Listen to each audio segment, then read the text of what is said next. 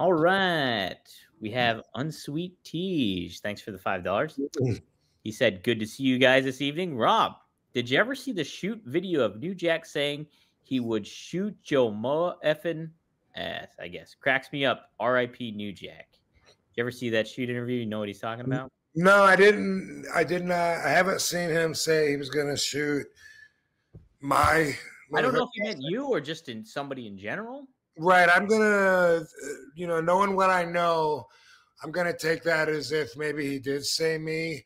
And there is a little story to that. Most people know now I make it a practice to not put negative energy out into the universe. Before, honesty was just higher on my value list than worrying about if it was negative or positive energy, till I reached a certain age. And before that, you can catch me talking shit about some people. And Sean Oliver was asking me in a youth shoot about New Jack. And I remember saying at the time that I didn't think he knew how to do a headlock. He was like what me and Sabu referred to as like garbage wrestlers. They would literally go out there with garbage cans and just hit people over the head. And a lot of wrestlers do that in death matches and such and don't know how to wrestle at all. You really don't have to know how to wrestle to be able to do all that. And at that time, I thought that of New Jack when I recalled my answer when I was asked during the interview, and that was what I gave. I said, that I didn't think he had that much, and I didn't respect him his energy either because he had a negative energy, and I think I've talked about that, but I've been around when he's been screaming like a gangster. One time that's really memorable. I'm not sure I was wrong on this one, for my feelings, but we were all in a hotel room. Normally I wouldn't be in the same room as New Jack, but maybe sometimes, but not normally. But we're all in this room for some reason in 97.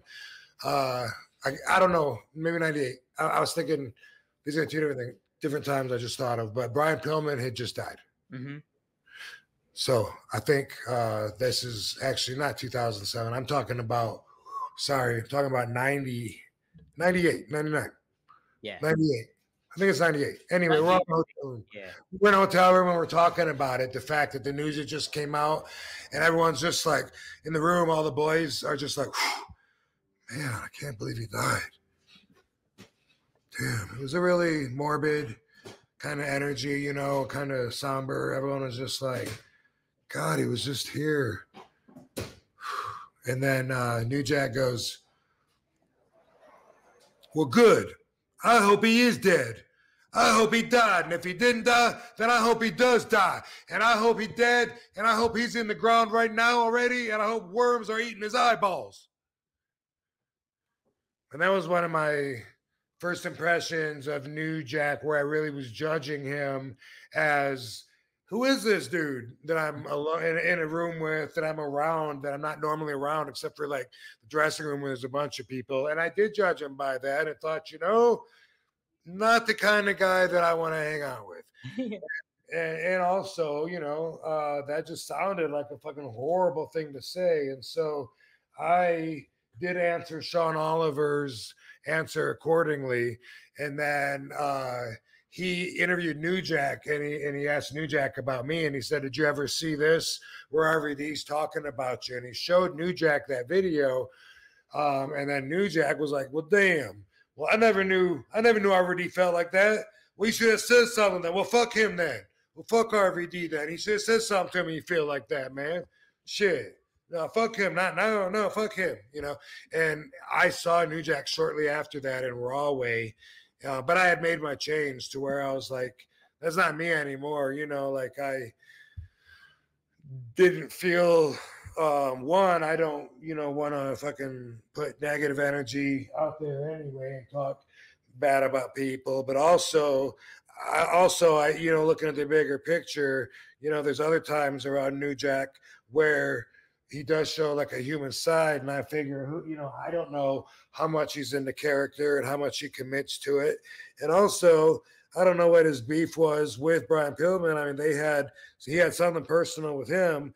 I thought it was rude and callous to call that out in front of everybody. And I mean, I still will look at it like that in front of a bunch of people that were hurt, that were mourning his loss.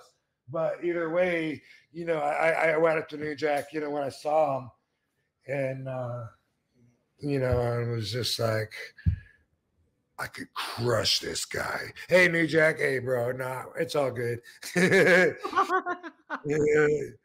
And anyway, yeah, I saw him a couple times after that at conventions and just treated him like, you know, like, hey, he's just that dude that used to do that.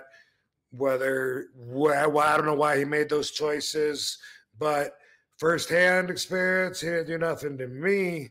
And really, like a lot of times, I feel like it's best to judge people from that. But that was my firsthand experience, was hearing him say that. And another time in Boston, after he gimmicked that kid, sliced that Eric Koulas kid open, his forehead. Yeah. He was in the back, New Jack, while everyone was trying to get him out the back door so he didn't get into trouble with the cops and shit. And they were saying, dude, you fucking boom, woo, woo. Hey, man, no, seriously, bro, the kid is fucked up. He said, good, man. I hope he die. I hope he fucking die. And that was, you know, like 97, like my first year, or within my first, you know, 12 to 18 months of ECW. So I was like, that was the New Jack that I knew. So that's who I was commenting on. Yeah. Maybe he might have said something about I'm going to shoot you or whatever. Maybe. Yeah. I don't know. Jeez. Yeah. But yeah, like Brian Pillman. Yeah, he passed away. It probably was late 97, Rob, because it said October 5th, 1997 is when he passed away. So probably just a tail end there.